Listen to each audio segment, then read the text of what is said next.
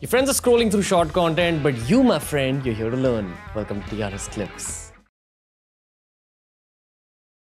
I think you're the only person I've met till date in my own podcasting journey who has the ability to explain what R&AW is in its truest form. Okay. So I will let you take it forward. Okay. I'll start at the beginning. All right. I'll start at the beginning of, let's say, what was our intelligence apparatus at independence and how R&AW evolved over a period of time. And we took over from the British. All the systems that they had, we took over. And to begin with, we had the Intelligence Bureau, which was responsible for external and internal intelligence. This is where I probe and ask you what the meaning of intelligence is. Intelligence is the gathering information about the adversary, his plans, his intentions, his abilities, and his likely move against you, against India, to our detriment. So it is advanced knowledge, really, or sometimes even the background knowledge. And then assessments of what might he do. One is collecting hard intelligence, factual intelligence. That they've made this equipment, they've made this bomb, or they've made this new weapon. They've raised a new infantry division. Now, what does that mean to us? Then some experts will get together and decide that the raising of a division here means that they are expanding in a particular direction. That they want to raise a mountain division, for instance. They're raising a mountain division. Obviously, they have intentions to use it in the heights. So, or on political issues, and who's going to win the next election in a particular country? What is our assessment? Who are the candidates? And what are they like? What is their attitude towards India? All that has to be fed into the system for the governments of the day to be forearmed, fore-equipped with this. In the beginning, all this work was done by the Intelligence Bureau. Then remember in 1962, we had the Chinese invasion. And we took a knocking there.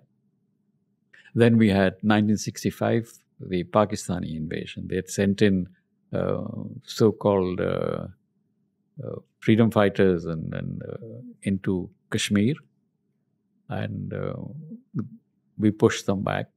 And then the famous move we made into cross the international boundary at Lahore and move the troops in, which the Pakistanis did not expect.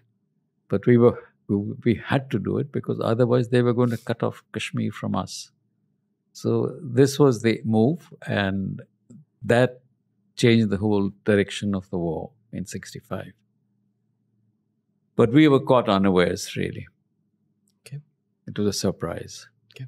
And we succeeded in doing what we needed to do. I think at that stage, the government started to think that given the situation that we are in with an enemy on the one front and another enemy on the other front, one organization will not be able to handle it with full devotion because you got to do internal work too. So it was decided that there should be a new organization dealing only with external threats, not internal threats. Therefore, they decided to form the Research and Analysis Wing. The Research and Analysis Wing is R&AW, but normally people call it RAW. But we prefer to call ourselves R&AW. Anyhow, that's a matter of detail. So the R&AW was created in 1968. September 21, 1968 was the day we got the orders that this is now come into existence. And Mr. R.N. Kao was the head of the organization. He remained in charge of the organization for 9 years. And he saw it through its raising and abilities. And the first major success R&AW had was the 1971 war. with Pakistan over Bangladesh, and Pakistan was split. We got Bangladesh. R&AW helped the liberation fighters of Bangladesh, then East Pakistan, in their overthrow of the Pakistani regime in Dhaka. So that was the first major success of R&AW, not just in terms of intelligence, but intelligence operations, i.e., helping the Mukti Bahini train them, equip them, send them in to fight the Pakistani regular forces. So that was what we did in the first few years of the existence. You spoke about hard intelligence, which is data about equipment or actual moves that the enemy is making. I'm assuming there is something called soft intelligence as well. Well, hard intelligence is either based on documents, Proof, or it's based on audios or, imagery, and all the modern gadgets that you have now.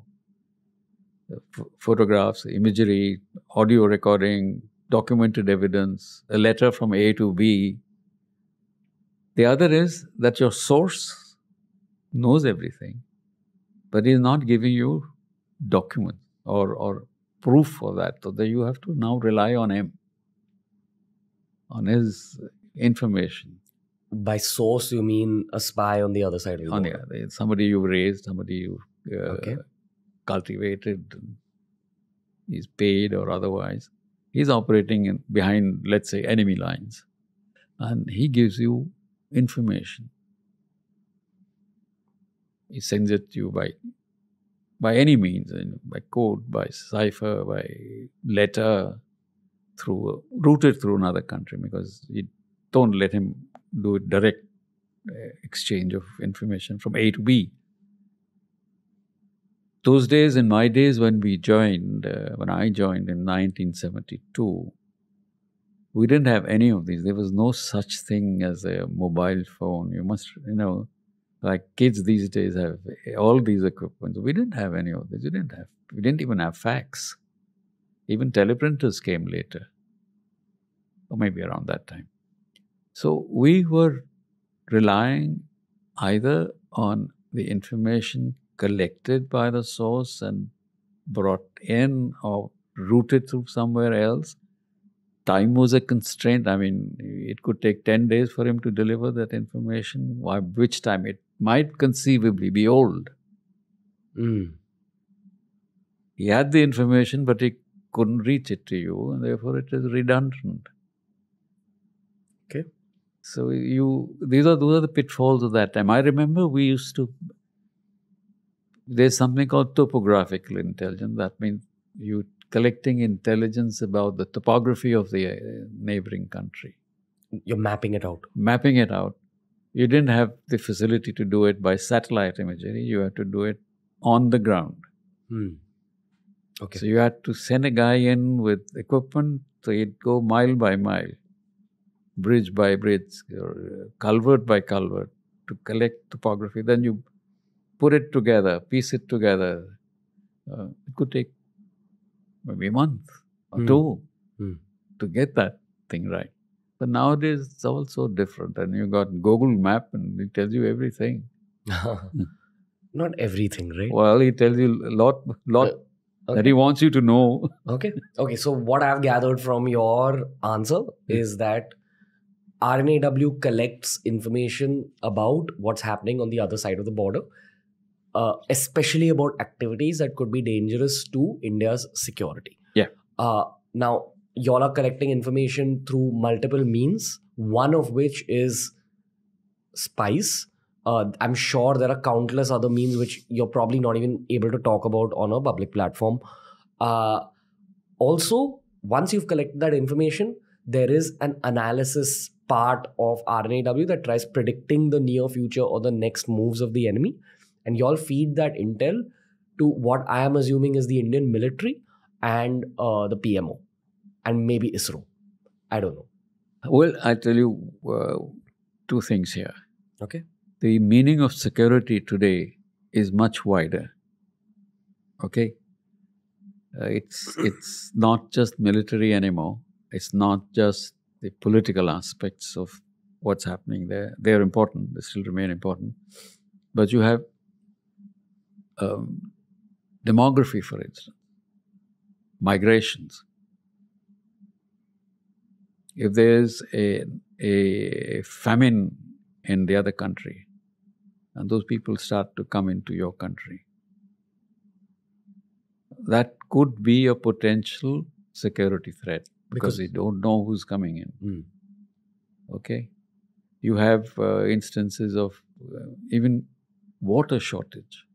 The biggest threat to a country is if you cut off their water. And one of the reasons why Pakistan has adhered to the Indus Water Treaty all these years, that's the only treaty they've abided by with us, is because they have a favorable deal on the treaty. They get more water than they should according to the treaty, even according to the treaty, and we need to re-evaluate the treaty. Why is it more favorable towards Pakistan? Because it was generosity. It was said that these rivers will flow into Pakistan, and these rivers, and the southern rivers, we would make use of, but we're not able to make full use of the rivers, waters, and they just flows in. Okay. So we want to, that 70-30 equation has to change.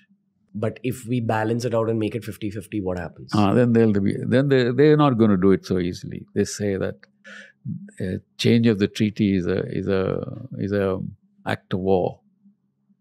Okay. So we have to negotiate. Okay. So I suppose the government would at some stage go into it seriously. They're talking about it. But what's the point? What will happen if we change it? No, the change is you are violating a treaty that you signed.